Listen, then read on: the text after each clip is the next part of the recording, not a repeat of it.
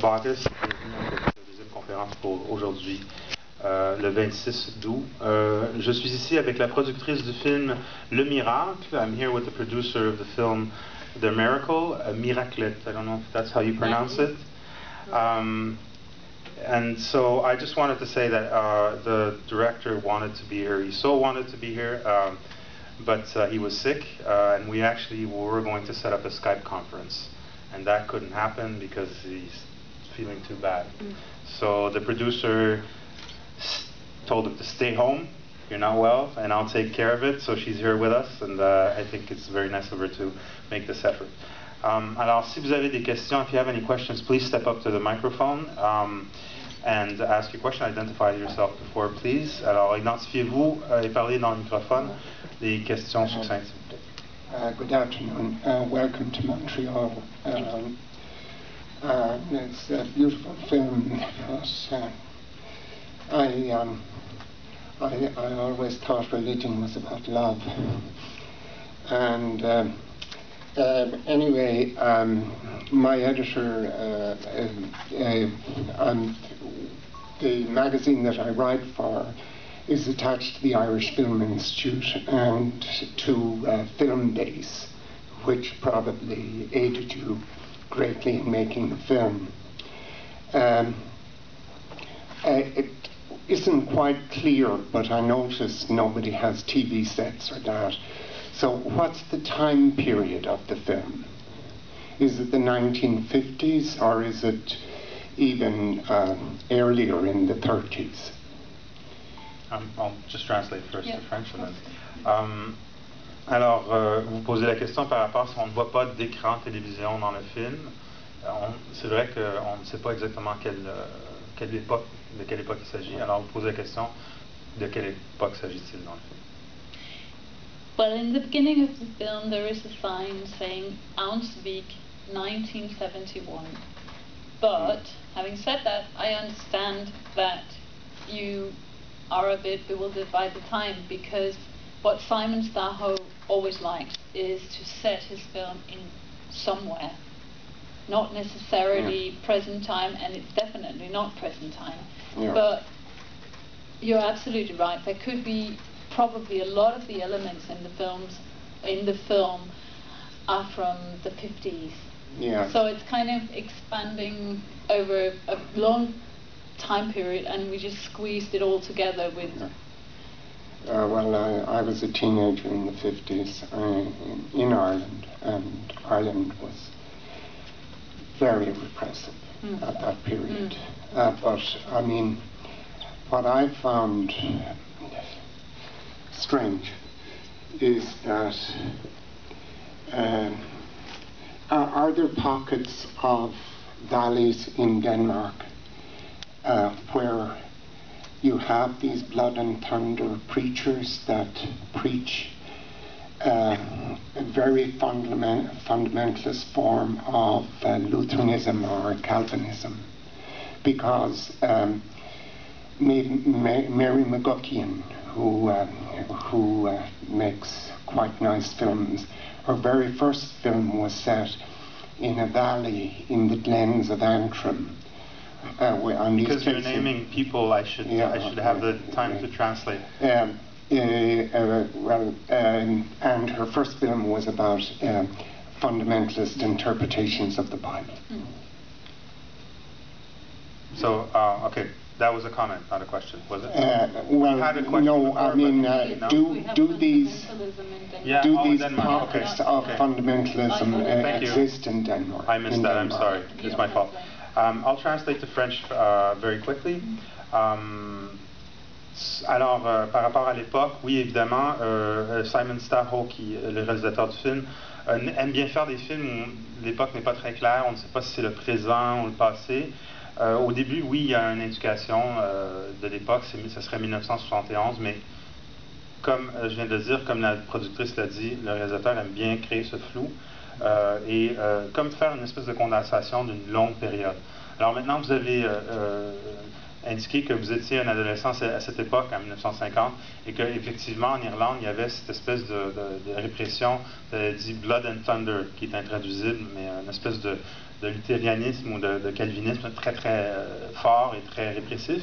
Et vous posez la question, est-ce qu'au Danemark, il y avait ça aussi?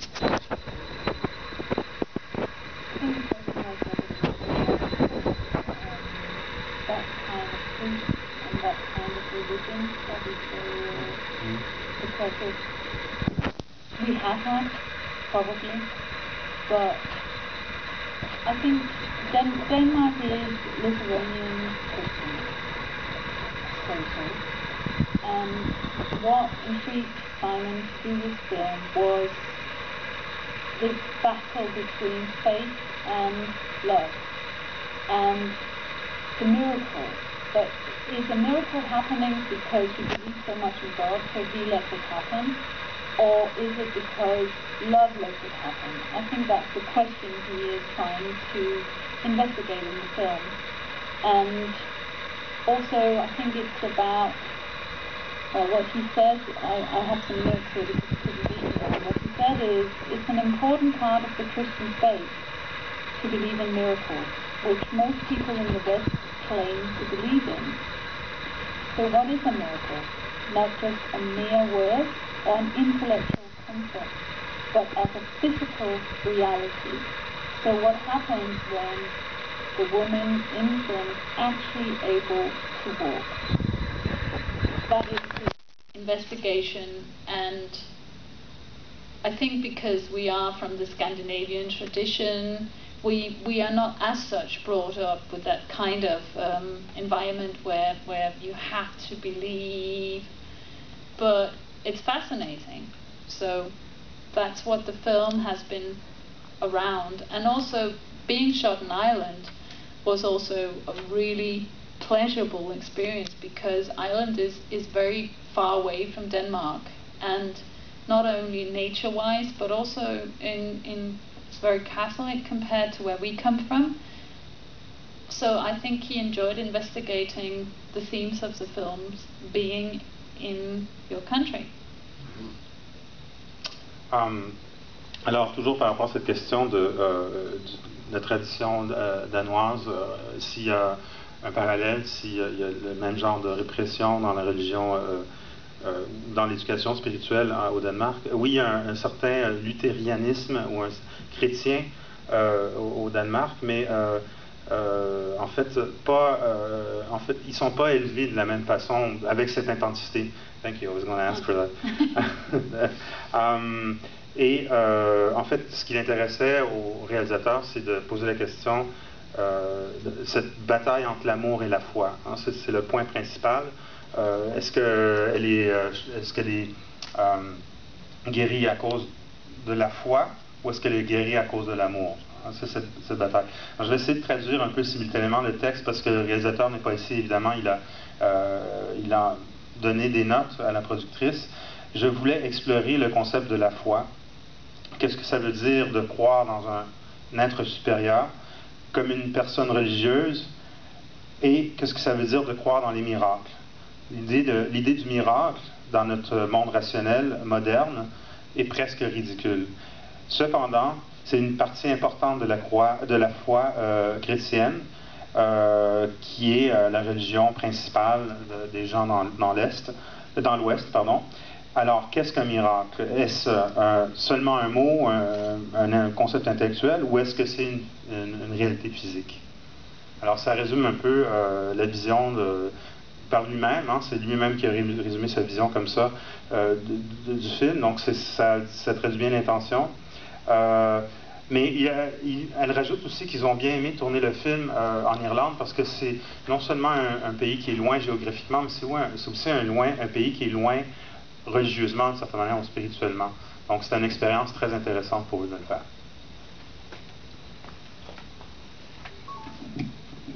The film is excellent. The performance, the technical aspect.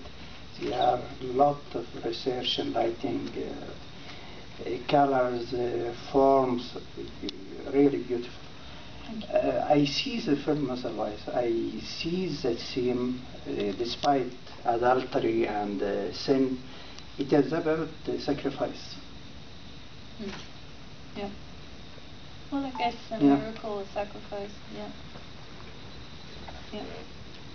Alors, c'est un commentaire très juste. Oui, après avoir félicité la productrice pour la qualité du film, hein, c'est un très beau film, vous dites, la qualité à tous les niveaux, je crois bien, les images, oui, surtout les images, c'est vrai, les images sont très jolies, très belles.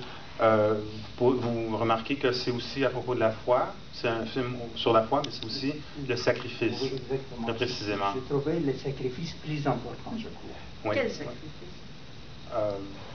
Les gars. Je vais les laisser répondre. What sacrifice? This is probably where Simon would say that is for you to think about and for me to not know. Because it's, I agree, there is something in that as a sacrifice, but there's, you know, what is sacrifice? Well, he sacrifices his life. Exactly, I mean, a man shoots himself through the head and must say that he has found the greatest love, and it's not his love for her, it's their love for, and so forth. But I think this is why I should stop, because I can hear Simon in my head going, stop babbling, let them just see the film and make their own. Alors, en continuant sur la question du sacrifice, on parle du sacrifice du prêtre, en fait, qui se tire une balle dans la tête, mais le réalisateur aurait peut-être dit à ce moment-là, posez-vous la question, moi, peut-être je le sais, mais vous devez le trouver par vous-même. Alors, elle dit qu'elle devrait peut-être arrêter de parler. C'est bien plaisant ce qu'elle dit, mais elle dit que le réalisateur devrait peut-être que c'est à nous, comme spectateurs, de le trouver.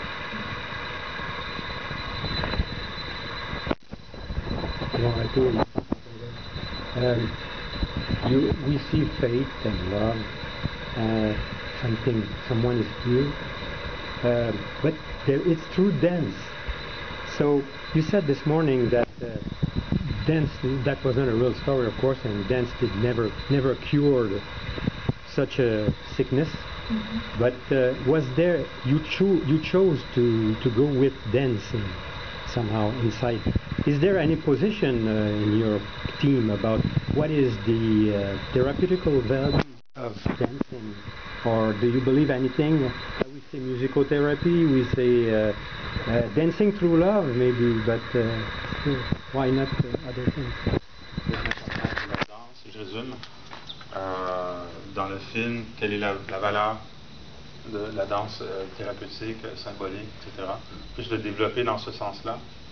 This is what I love, meeting audience and people that have seen what we do, because I didn't see that one coming at all. The dance in the film is actually there, to be quite honest, it used to be a musical.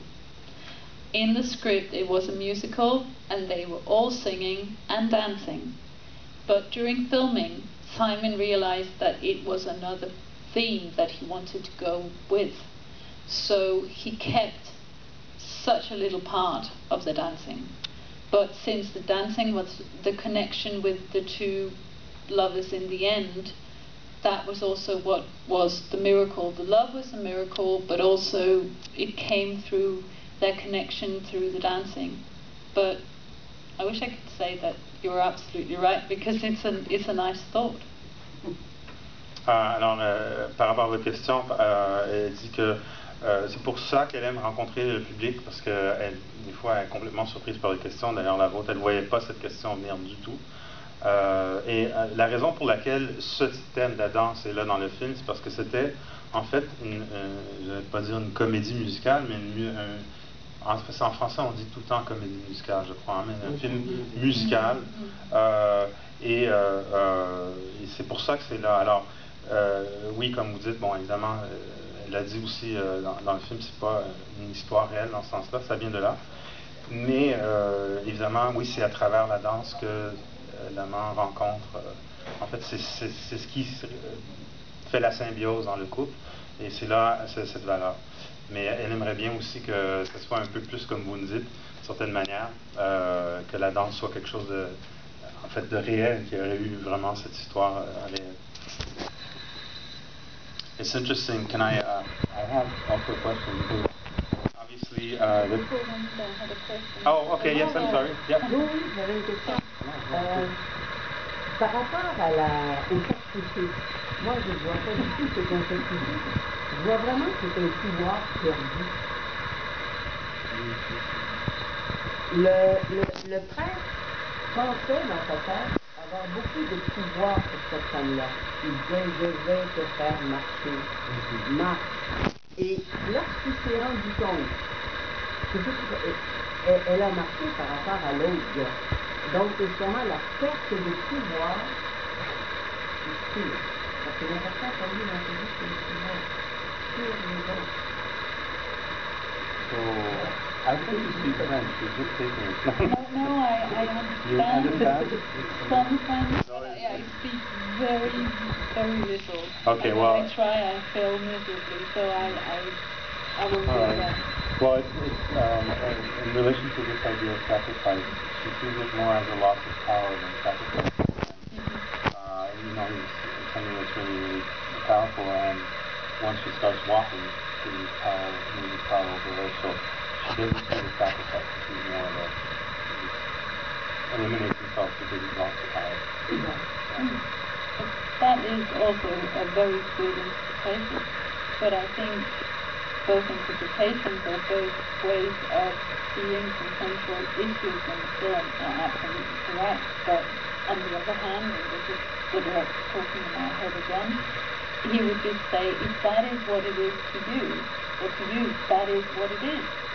He refrains mostly from interpreting his own work, which I find very attractive, and I love that by working with him, because it should get out there to you. And some people love it, some people hate it, some people analyze this in West or East. That's it. That's how art, so to speak, should work. Yeah.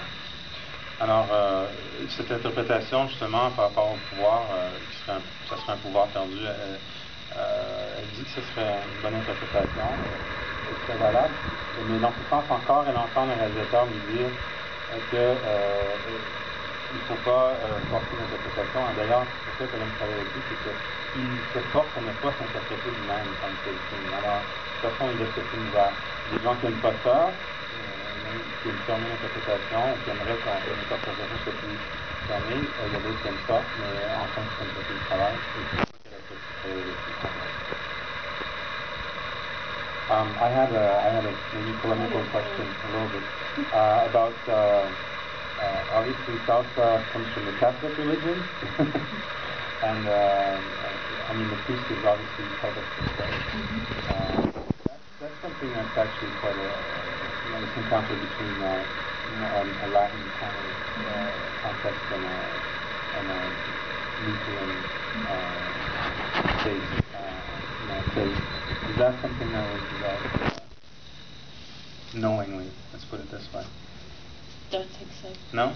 Okay. Not knowingly, but of course choosing a priest to be, well now I'm getting into godly because I'm not a religious person. There's priests and preachers, and anyway, to choose him as being like the main character of the person, it sort of evolves around, but they're all three very main characters.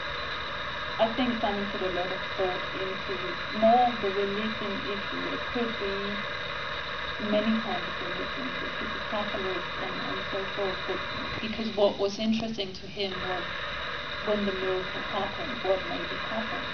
So it was more so love and faith. And if you believe in something strong enough, can you make it happen? So that was and also because it has, I mean, it's all around the world, and religion is very, very important to us as a human race, many people. So of course we have discussed it being not very religious ourselves, and coming from a country that, yes, we have Lithuanian religion and we're Christian, but we're not like other countries that have ignored the faith. And I'm sure other Danish people would say that I'm right now getting it all wrong, but it's not something that we are very involved in as such. So I think that's primarily why he thought it would be interesting to poke a little bit, or a lot of it, to religion and to us, and to human beings, what makes us tick. And that is also the theme he has in most of his work. Okay. Alors, je posais la question, évidemment, il y a comme le genre de musique qui danse, qui est comme le catalyseur, en fait, c'est de l'air amour, la substance de l'air amour. C'est quelque chose qui est notre pays catholique, en fait. Il y a le tango, il y a la salsa, mais encore le salsa, il y a aussi le tango dans le film. Je lui demandais si c'était un choix exprès, s'il avait fait ce choix de choisir, de prendre quelque chose du monde catholique par rapport au monde protestant. Il y avait une rencontre là, et Madame la productrice me répond que oui, cet élément-là, il est présent dans le film, mais c'est pas quelque chose qui était central du tout. C'était plutôt la rencontre de l'amour et la foi. Qu'est-ce qu'on fait avec la foi avant que c'est réalisé, faire que ça devienne réel. Alors, bon, malheureusement, c'est quelque chose de très important pour l'humanité. Il voulait un peu poser cette question pour déranger la chose, je dirais, pour en déranger. Mais eux-mêmes, en fait, les réalisateurs, je pense que c'est ça que you said that you and the director and both you and the director aren't religious as such. Alors, c'était plutôt de l'extérieur de voir comment cette chose confrontait l'amour et la foi en tant que tel, c'était l'élément central. In the 60s, here in Quebec, people left churches in masses. In a few decades ago, last decade, I think in Norway, they were burning churches. Kids were burning churches.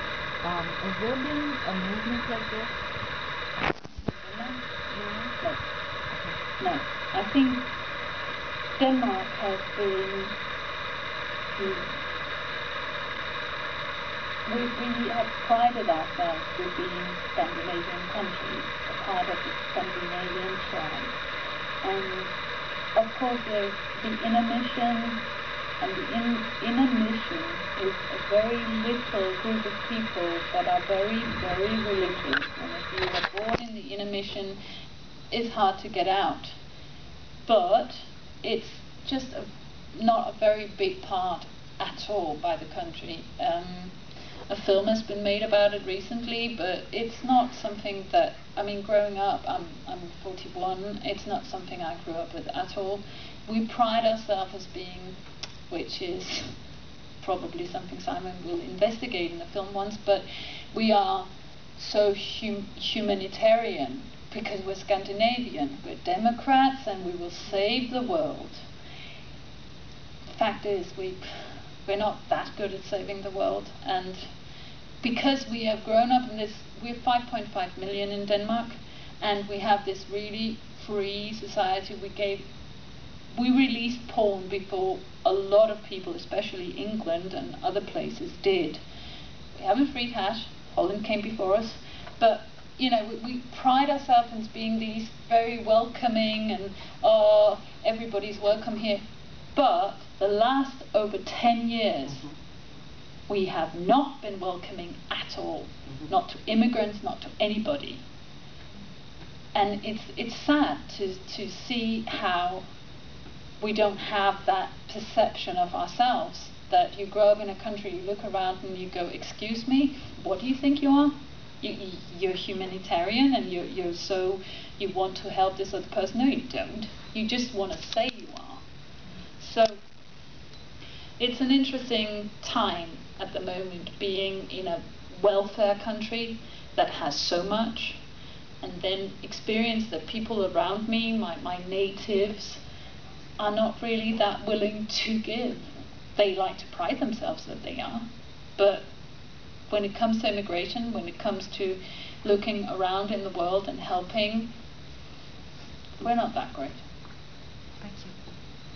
Alors, vous remarquez, est-ce que vous avez posé la question en anglais? Non, oui? en anglais, oui. Ok, alors, faisons en français. Vous remarquez dans les années 60 ici, comme on est parti en masse des églises. Ensuite, vous avez mentionné qu'en Norvège, il y a eu aussi des jeunes qui brûlaient des églises en tant que telles. Qu'est-ce qu'il y en est au Danemark par rapport à la spiritualité, etc. La réponse de la productrice est très intéressante parce qu'elle contraste plutôt cette question d'humanisme qui est souvent portée par l'Église et la question de l'humanisme selon les Scandinaves, je dirais.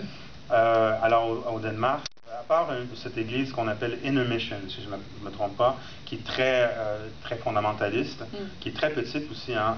En général, non, il n'y a pas ça. Pas beaucoup de religions, en fait, presque pas, et comme elle l'avait dit plus tôt, ils ne sont pas élevés dans ce sens-là. Alors, l'influence de la religion institutionnalisée n'est pas très grande. Une des sources d'orgueil des Scandinaves, en général, comme tribu, ils sentent assez... il y a un groupe, il y a une espèce de conscience sociale dans ce sens-là, en tant que tribu. Ils se disent démocrates, ils se disent humanitaires.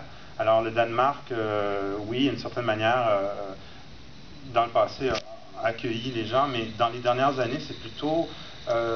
elle fait des nuances. Hein. On dirait qu'elle dit qu'on n'est pas aussi accommodant avec les étrangers, avec les immigrants.